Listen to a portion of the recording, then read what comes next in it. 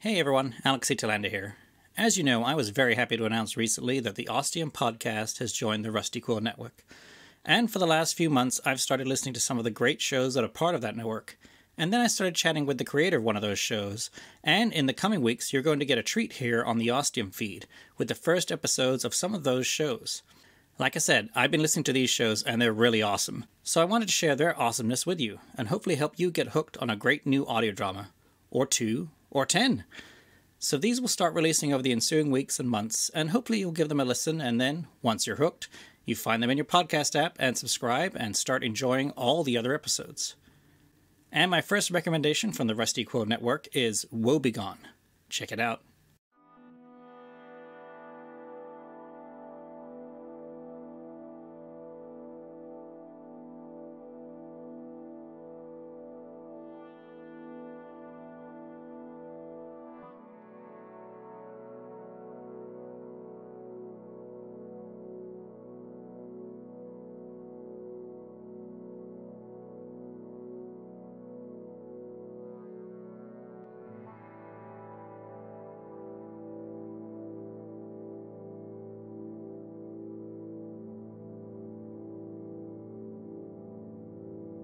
My first mistake was thinking that I was a journalist, that I was simply observing a phenomenon from a safe distance, and that I wasn't going to get involved, like a biologist watching the lion take down the gazelle and letting nature take its course. I don't know why I thought that I, of all people, would be able to be party to this without becoming a participant. Hubris, maybe? It wouldn't be the first time that hubris has been my undoing. I'm not a journalist. I'm not a professional. I'm a shitty podcaster, at best. A hubristic, shitty podcaster. So I guess the least I can do is that, a shitty podcast. If you're hearing this, that's what I decided to do. I'm out here and, strangest of all, I'm in the lead. My name is Mike Walters, and I'm going to tell you everything I've figured out about the game Woe Begone.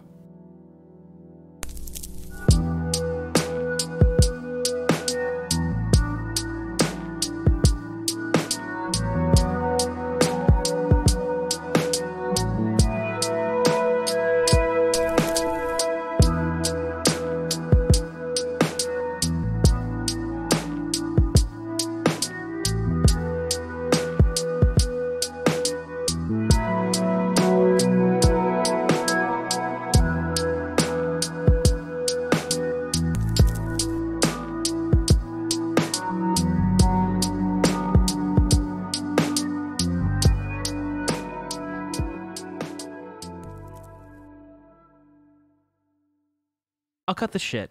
If you found this podcast, it's because you Googled, what is Woe Begone? And after all of the dictionary definitions of the word Woe Begone, you probably saw some cryptic nonsense from someone trying to look cool online, and you're hoping that this podcast isn't just more of that. Woe Begone is mysterious, and I'm not here to just tell you that over and over again. I'm here to tell you what I've dug up these past few weeks. And maybe that'll make me look cool online. I don't know. Woe Begone is a competitive game with a secret rule set.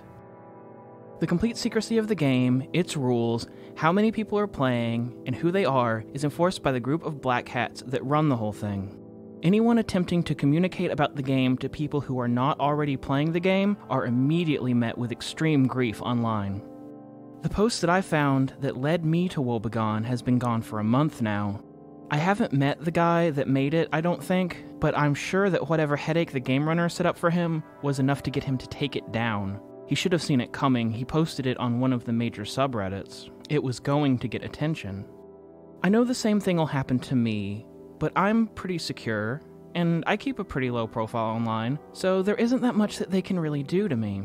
From what I can tell, they haven't done anything too heinous, just spam and targeted harassment. No one's ended up dead in a gutter or anything like that, as far as I can tell. Maybe being so far in the lead will grant me some leniency. Unlikely, but possible. I didn't want to quote-unquote play the game so much as I wanted to be able to see the game being played, and there was no way to do that without some auspices of actually playing along, so I read the instructions from the Reddit post and signed up. I wanted to play just enough that I knew what the rules were, who the players were, and what the end state looks like. I surely did not intend to play to win. The first thing you do if you want to play Woe Begone is go to an internationalized URL link. That just means that the URL was registered with characters that don't exist in the English language, like Chinese characters, for example. I don't know what language the original URL was in, but it wasn't ASCII, so the link just looks like gibberish. It wasn't dark web or onion browser stuff, though. It was all surface web. If you aren't on a VPN and incognito mode in your browser, the website kicks you. The webpage is just a black screen with a prompt that reads phone number in block letters and a submit form. I've heard that if you aren't using a VoIP burner number, it won't work, but that's what I was doing anyway. No way these guys are going to get my real phone number. I was excited because it was already feeling more like a real game than an ARG where you watch YouTube videos and solve a Polybius square or some other easy cipher.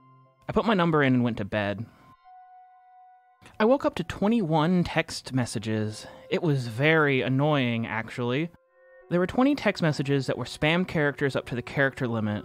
In the center of these spam messages was the first game. Call up your last ex-boyfriend in the middle of the night. If he answers, hang up and call again until you get the voicemail. Tell him about the worst thing he ever did to you. Bring up every upsetting detail. Tell him that you do not forgive him. Send us the MP3. Signed W.BG. I knew that I was in for some edgy shit because of the way that the game was presented to me, but I really didn't want to do this. I can't say that I was surprised, but I did consider whether or not it was worth it. I'm not a good actor. There's no way I could fake this sort of conversation convincingly. It would have to be real. I don't know how he figured out I have an ex-boyfriend. Maybe a lucky cold read? Or some black hat hackery nonsense. I don't know how they would find anything about me based on what I gave to them. They weren't asking for like a behind 7 proxies dark web amount of security to participate, but I still didn't think I gave them that much. All of this speculation is me stalling, of course. I made the call, and I don't really want to talk about it, but this is the podcast where I talk about it. I can't play it for you, though, for reasons I'll have to explain when it happens. To say that this was upsetting would be a ludicrous understatement. I know that I'll be sharing some deeply personal things about myself in the process of discussing Woe Begone, but I can at least mete it out so I don't have a complete meltdown in the middle of the first episode. I called at 11:30 at night. That's the middle of the night for me. I'm old, fuck you. John had probably just gone to bed. I hadn't talked to him in about 2 years. We didn't have a terrible breakup or anything, it was just a normal amount of awful. But we didn't have all that much in common. That was sort of the problem. Around ring 3, I had an intense urge to back out, but I stayed on the line. I was mortified at the thought that he would pick up and I would have to try this all over again. Thankfully, he didn't answer, and I got his machine. It was the same voicemail message that he had when we were together. My heart was in my throat. I hit record on the phone recording app, the voicemail beeped, and I started talking. About a year into our relationship, my lifelong best friend died unexpectedly. The news of this happening trickled out slowly and torturously over the course of the day, while friends and family were contacting each other to figure out what was going on. John was on his way to a hockey game with some friends when I first got wind that something had happened, but nothing was confirmed yet. I hate hockey, but John loved it, and he would often go to games with his friends, and I would sit at home and screw around with the computer. I called and told him what I thought was going on. He was comforting, concerned even, but he said that he was almost at the arena and he'd be home in a few hours. Stunned, I just said, okay. I didn't even put up a fight. I spent those few hours panicking, texting, calling friends, refreshing social media feeds, doom scrolling, trying to figure out what was going on. Alone. I had received confirmation of the bad news. By the time John had come home a few hours later, I was in a state. We got into the worst fight that I can imagine getting into. I've never been that worked up before or since. It did stop short of being a fist fight, though. It got heated. My body literally felt red hot. We relitigated old arguments that had been peacefully put to bed months ago. I described these relitigations on the voicemail message that itself was a relitigation of this horrible day. I screamed until I was hoarse, John did too. I was so resentful of him for not coming home. I don't think he had time or context to process how serious the circumstances were when I called him on the way to the hockey match. I felt terrible for him now, but I didn't think I was allowed to tell him that. It all spilled out of me like a cup that had been fully inverted, all water moving in unison to make a forceful slap on the ground. It had clearly been pent up inside of me still, in a small corner that I only thought to look at in the lowest parts of my life. And then I told him that I didn't forgive him. After I hung up, I crouched in front of my closet and just sat there. It's where I had ended up pacing to while I was spilling my guts out to John. I just didn't know what else to do but sit there. My brain felt like there was a separator between it and the rest of my body. I think this is probably what depersonalization is, but I don't really have the life experience to say for sure. Some of this freakout was captured by my phone call recording app, which I forgot to turn off immediately after the call. I hated myself for bringing all of this back into John's world in the middle of the night, for wanting to know about Woe Begone badly enough to do that to myself and to him, for not having let go of these negative emotions about something that happened such a long time ago, for every other ugly, resentful story inside of me that was just like that one. I ended up laying on the carpet and crying for a while. I had made a horrible mistake. But fuck it. I picked up my phone and I texted the audio file to the Woe Begone game runners. I had done it, so I might as well claim the prize that I was doing it for, whatever that was going to be. Maybe nothing. Maybe blackmail? I mean, I don't think it's all a big blackmail scam, and I don't see how Mike Walters is really sad about his friend dying is good blackmail material in the first place. They didn't text back. I wasn't really expecting them to. I assumed that I would hear from them whenever it was time for me to play the next part of the game. I took a melatonin and went to bed. I woke up the next day actually feeling relatively refreshed. Even though I didn't get to talk to John, I did get to emotionally reckon with something that had been bothering me for a long time. It felt good to be on the other side of that. I got up earlier than usual and had a little bit more pep in my step while I was making breakfast for myself alone in my apartment. It wasn't until I was in the middle of frying some eggs in bacon fat that the effect of Woe Begone actually hit me. None of that stuff happened. None of it. My friend who died is alive and living in Vancouver. He had to move for work. John and I never had that fight. We broke up at the same time as we had before, but this fight was not a factor in it at all because it never happened. That anxious day of panicking and figuring out what happened never happened. None of it. The recording that I sent to Woe Begone was gone. The voicemail never happened.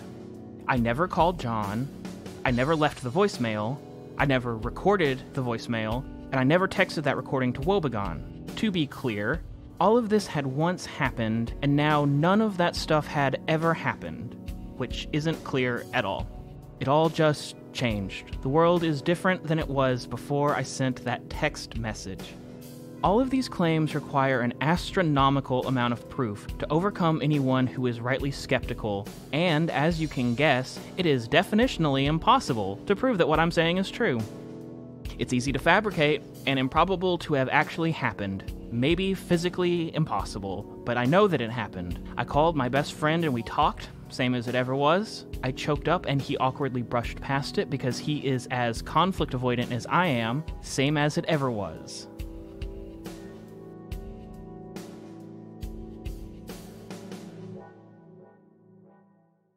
I don't know how it happened. I'm hoping that as I inch closer to winning Woe Begone, that the answer will be more clear. I don't know what really happened. Am I in a simulation? An alternate universe? A time travel story? My character in a book? I honestly do not know, and all of it sounds impossible.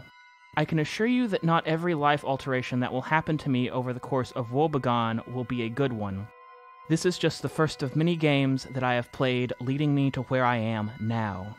But if the ending of the first game isn't a happy one, how do you get them to keep playing? And I'm terrified that if I lose, that everything from that voicemail will return to my lived experiences. This has been Woe Begone. Next time, a new game, a mysterious contact, and a rekindled past. Thanks for playing.